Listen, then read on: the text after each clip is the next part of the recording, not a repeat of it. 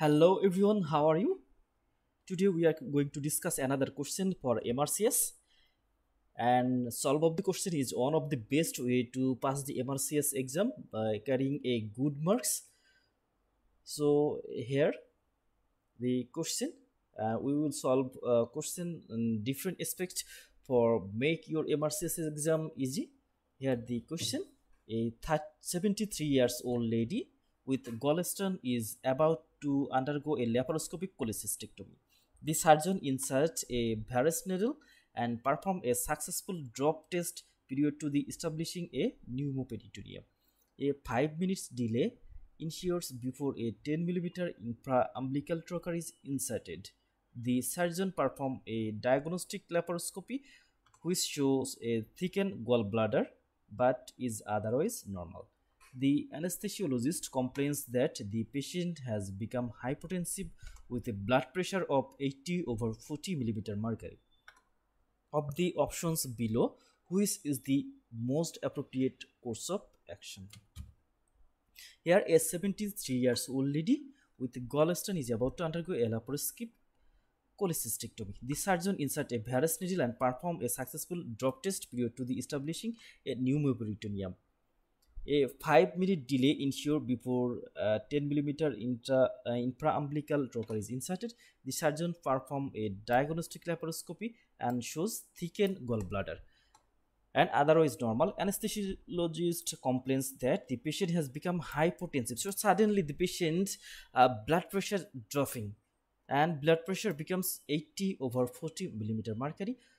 So this patient after the pneumoperitoneum suddenly pressure going down and it's become 80/40 mm mercury. So first of all, we have to find out the cause of the hypertension, and then we have to find a proper solution for management of the patient. So here are the options. What are the best course of action? Here, first of all, release of pneumoperitoneum or perform a laparotomy, administration of intravenous adrenaline, administration of intravenous amiodarone, and end of the operation. Here are the different options, but we have to find out one which will resolve the complication, the hypertension, and it causes the blood pressure again in the back. So here we can see a surgeon doing a laparoscopy. Here we can see here is the laparoscope, and here is the abdomen. Just first of all, it is filled by gas, and if we see the patient, if gas filled, then abdomen will be large or abdomen become enlarged.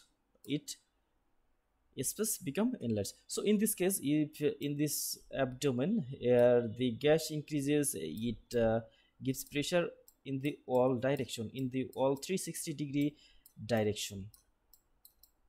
So when it gives pressure to the upward, we know there is the diaphragm between the thorax and abdomen. The diaphragm push upward and the chest space become narrower, so there the respiration will not be possible. So here we can see a higher intra-abdominal pressure may compromise the venous return and reduce cardiac output. So this 2 point is very important. It reduce venous return and reduce cardiac output. So as the cardiac output reduce, then blood pressure drops. So what we have to do, we have to increase the venous return and we have to increase the cardiac output. For venous return, we need more space in the thorax, so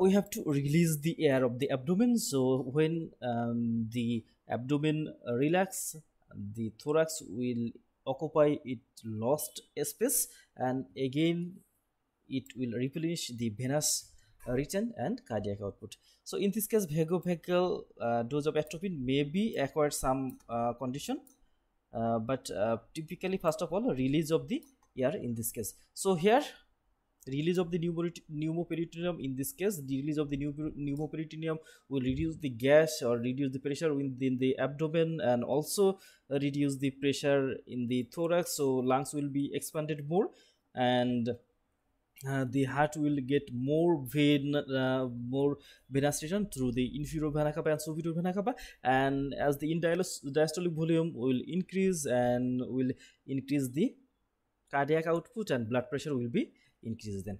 Thanks all.